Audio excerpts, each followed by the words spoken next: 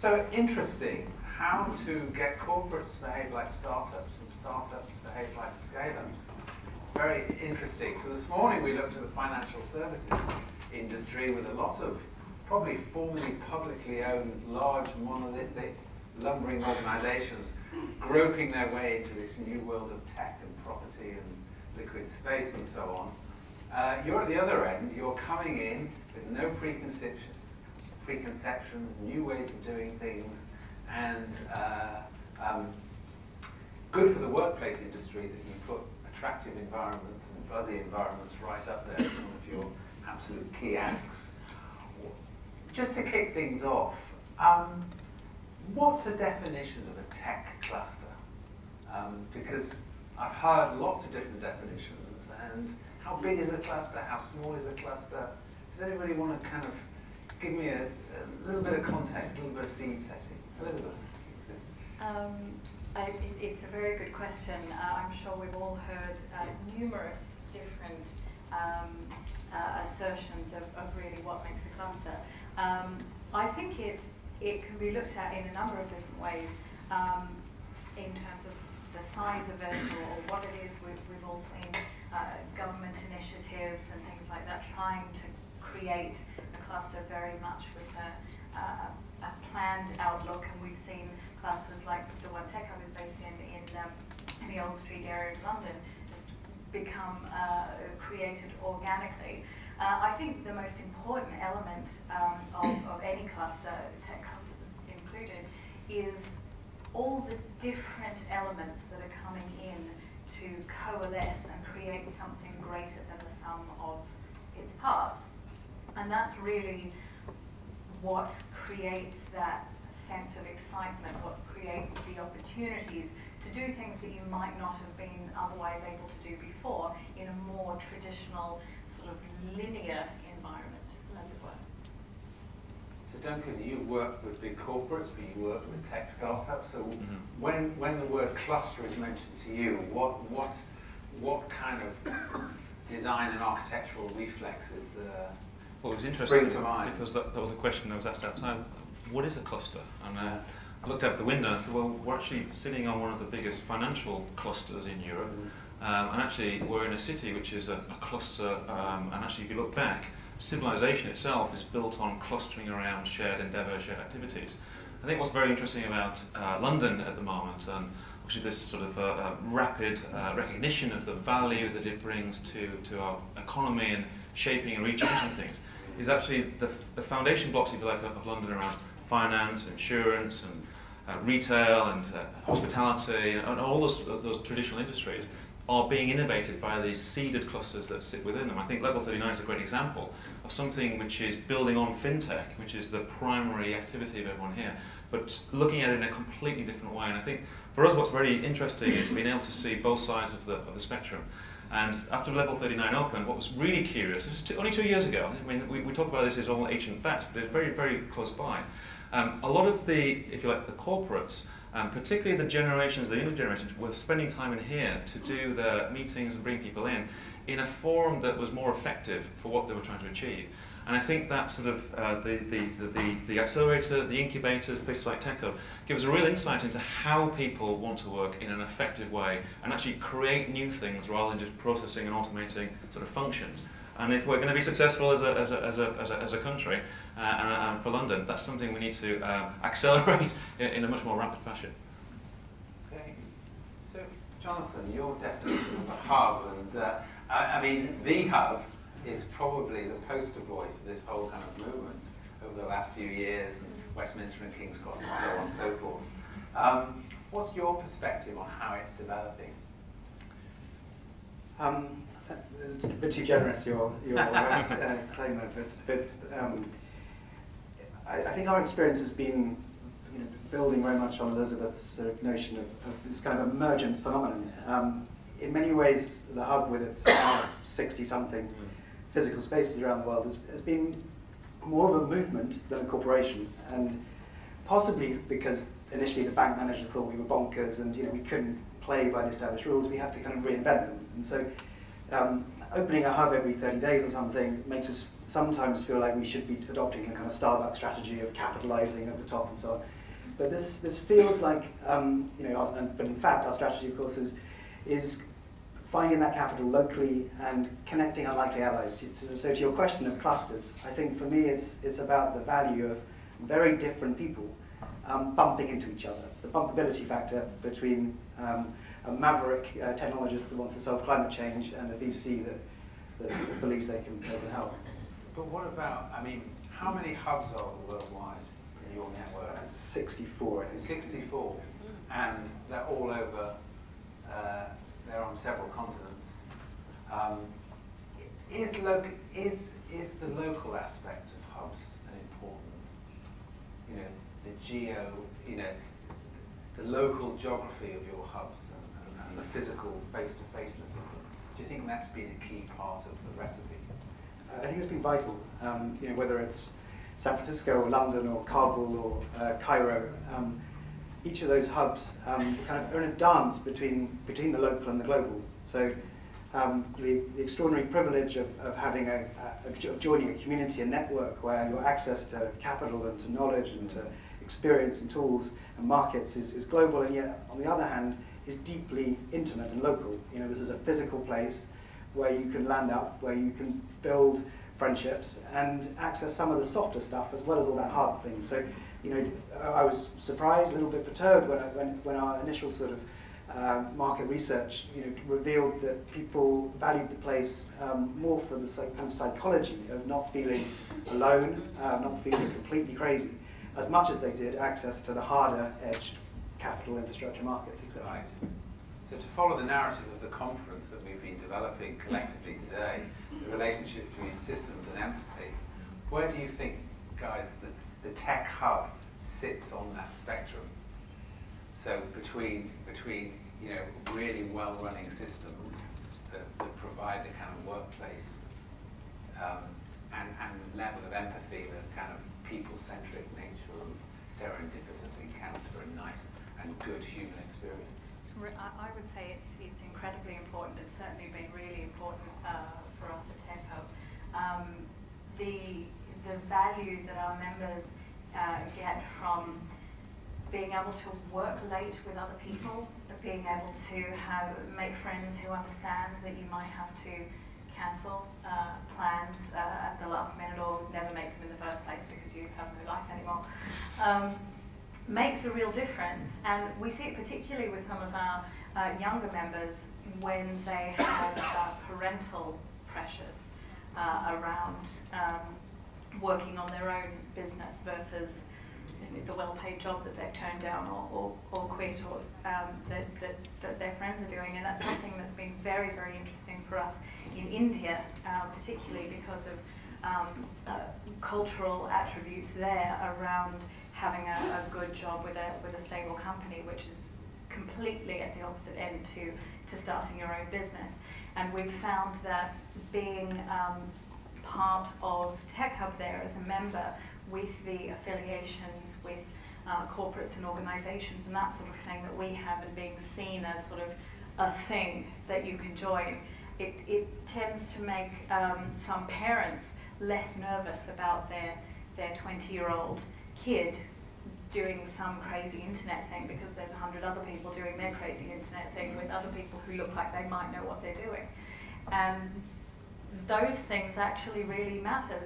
We're talking about these as businesses, but particularly when you're an entrepreneur, it's your life. It's completely your life.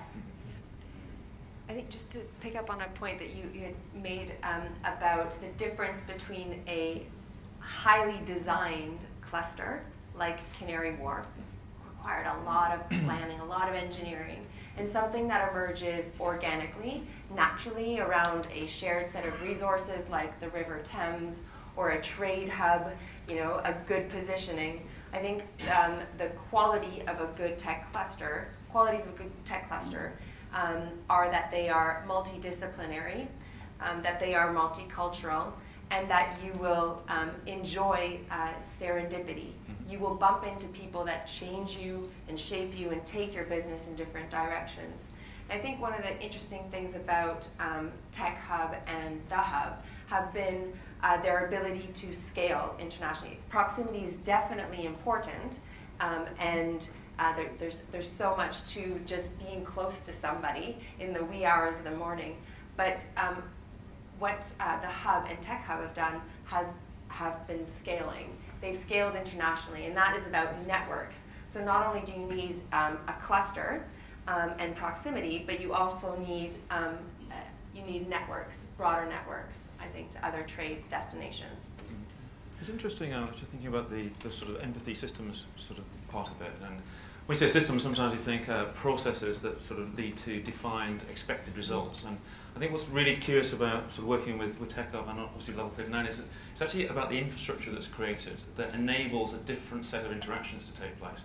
I think the empathy part of it is clearly about like-minded people, maybe from very different backgrounds doing very different things, but all with a shared mission in many ways to achieve something. I think that's sort of, that sense of community is built around that, whether it's in finance or retail, whatever sector it might be. But I think the infrastructure that's been provided by the accelerators is, I mean, from a spatial point of view, different prioritization of different types of space, and a better understanding of the 24-hour sort of cycle of a person and how they actually want to work. And I think that's the thing that's really interesting about what's shaping and changing. And I think that understanding more about the infrastructure behind it will actually give some really good clues back to the corporates and everyone else about how to foster innovation in the more established businesses. And that's, I think, very hard to articulate because it's subtle. But people respond differently to the layout of your furniture. And over the last 2 years, we've changed and modified really like little things, even artwork or the placement of a plant or the type of furniture that we have. It actually inspires different thinking, different congregations to happen. But sometimes we don't know how to articulate that. Yeah, absolutely. How do you feel, operators of tech clusters, when the corporates, when people who work for the corporates say, I don't want to go to the business park, outside London. I want to have a subscription to the Hub or Tech Hub, and so you've got kind of corporate employees coming in, but just enjoying the connections. Is that good, or is that diluting the principle? Or how does that work? I think you have to, though, isn't it? Because I think there's a thing about. There's the unfortunate situation where you go into an organisation and you think because you spend a day there or because you spend a week there. So my former employer, RBS, they sent a load of execs off to Google, and they spent a week there and they came back Googleified, and the perception was they were suddenly going to change how everything we did. And I think that's unrealistic. It's too short, too sharp, and I think the point you were saying there about creating an environment where people can go in and experience, can actually change their mindset and actually bring other people in. I mean, it's a fantastic when we see here people coming back when they ask us, you say, okay, if I come back and I can bring other colleagues, fantastic, if you want to come up, please do. And I love watching that childlike glint in the moment. They walk in going, wow, you can actually work somewhere like this. And it's like, yes, work is happening. It's very productive. It's very collaborative. It's a fantastic place to be. So I think as you describe that scenario there, I think we should perpetuate that. We should have more people saying, come whenever you want, experience this. And then it's more likely that you're going to get that osmosis. They're going to take that back into their organisation. We actually work in a slightly different way, but with a similar attitude, because TechHub membership is solely for tech entrepreneurs and startup teams. So the way we work with corporates, because we do exactly that, have people saying we really want to come and be based here and spend time here, a company will come and have an away day in one of our meeting rooms, and they're all clamoring to come back, which is fantastic. What we do is create programs to work with corporates to allow them to engage more fully with the startups who are our members in ways that are beneficial for the corporate, but also beneficial for the startup. It's really important for corporates not to see it as a bit of a zoo that you can visit and pet all the exciting entrepreneurs and sort of get innovations off them in some way, but to actually work in a way that genuinely benefits both. And we work with large organizations like Google, like BT, like HP and others to really genuinely get down into that, but in a sustained way. So we'll do it over the course of a year or a few years, and that can really make a difference, genuinely at a real level. It's just that, I mean, there's a parallel with what Charles Lee was talking about this morning, he said there are areas of London where you know, wealth actually deadens the area, the bohemian edge of the area, the small cheap cafes close down, you know, and you know, if you were to have corporate membership of these kind of very vibrant tech hubs, you could end up, you know, killing the goose. I don't know. Well, I think that there's tech clusters are sort of very generic. I think, you know, in your case, obviously, I mean, people apply, their membership is screened. You know, they've made specific applications to be part of a program, to participate in having people around them who can help them be more successful. I think it's different to a more general kind of co-working environment, where it's about use of space, you know, in a way that suits different work patterns, and it's not about necessarily bringing together people with a very focused shared interest. It's more sort of loose in its arrangements, and I think understanding that there are degrees through this that apply to different types of activities is also key. And I think that's back to the infrastructure piece. I think we as an industry need to spend more time in trying to understand what is the science behind this alternative way of creating ideas. I think we spend a lot of time about how to understand the processes of buildings like this, and I think we need to switch gears into thinking about what we're seeing in these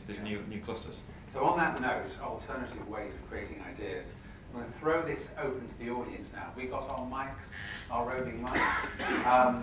We've got quite a bit of time to bring in members of the audience. Comments, questions for the panel, and anything you've heard thus far. The only thing I ask you, we're going to start with the lady here. Just say who you are and where you're from. Hi, my name is Victoria. I'm from Desk Union. I've just got a question about level 39 that feeds into serendipity. I find it, maybe it's just me, a little bit counterintuitive that you separate the investors from the startups. Investors have their own kind of working lounge. Can you explain why you did that, and does that prevent connections from being harnessed? No, we needed to create a separate proposition for the investor, for the CIO community. It's a different membership proposition. It comes with a different fee. It's part of our business model to sustain ourselves financially. But we also believe, just on this point about, you know, corporates and investors coming to these clusters and you know, exploring the innovators and entrepreneurs, we believe it's really important to protect the sanctity of the workplace, even though it's open space and it's collaborative. That side of the building at level 39 is solely for the tech companies, and we need to respect that and leave that space to that community, which is why we separated this space, which is for these kinds of events and for industry thought leaders, and our entrepreneurs can come on stage and talk about their innovations, and then the investors have a specific proposition that they enjoy and that they're attracted to, where they can have private meetings, and they can take their mentee to lunch, to a fancy lunch, and they can kind of have their more private interactions with their specific companies that they're interested in. But I think we needed to create these separate spaces because we do a lot of curating of the kind of engagement that you have with our space, so that we can protect the spaces and the communities and the activities that go on there. Let's add to that as well. If I just describe to you, we have a social last Thursday of every month. It's fantastic. In the pantry, great environment. You see the dynamism, the energy of, and it's more focused towards the startups. First time I came to one, sat there and watched where I thought I think he was a head of innovation, brought in obviously a CEO or board member. He was dressed, he couldn't have looked more like a city banker, pinstripe suit, hair slicked back, about 50 I would say, looked terrified, looked genuinely terrified they'd been brought into that room. And I think for me it was a question of credibility. I think if I'd observed that person, they were concerned that they were going to start, you know, how do I converse? What do I say? What's my position here? What, you know, do people come to me? How does this work? Because he's come from his organisation where he is quite senior and the focus. So what we generally find is we can shock and awe people, which is sometimes works, brings them in. But also there's something positive about the lounge, which is that when they arrive, it's a calm place and they can kind of look at the furniture and think, right, okay, I belong here, I understand. This is my smooth path We, of course, take them into the pantry, of course, make them interact with the space, but I have to say, shock and awe does work, but in terms of medicating their kind of arrival to this space, we just found the lounge is fantastic for just a soft landing, if I put it that way. Okay. More questions, comments? Yeah? Mr. Ross. What is interesting to me is most startups fail, globally, and I'm wondering what ingredients or what is the kind of secret sauce that you help create, other than access to finance, that enable your startups and entrepreneurs to succeed? Yeah, I'd love to speak to that. Yeah, 1 in 10 startups survive. And again, I just want to refer to Sherry Kutu's Scale Up report, which is really fantastic. It's really about the skills gap and the investment gap and the kind of support that the proliferation of startups need to grow and to be successful.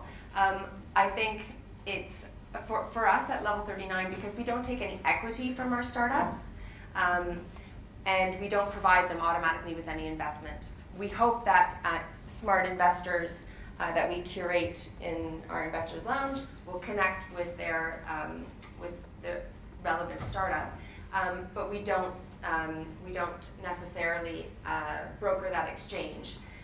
So if investment happens, that's wonderful. But what we do try and provide here are market opportunities for the entrepreneurs. So, which is why corporate engagement is so important. It's why we have programs, accelerators, startup competitions, hackathons. It's where a corporate says, I've got a budget of 50,000K and I want to spend it on some tech innovation in this area. And they come to us and say, I'm ready to engage. And we create an opportunity for them to assess and partner with and procure from the tech entrepreneurs.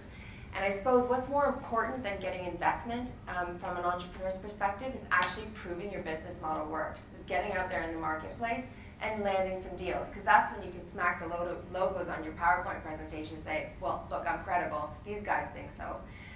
So we think that market opportunities are one of the most important things for startups.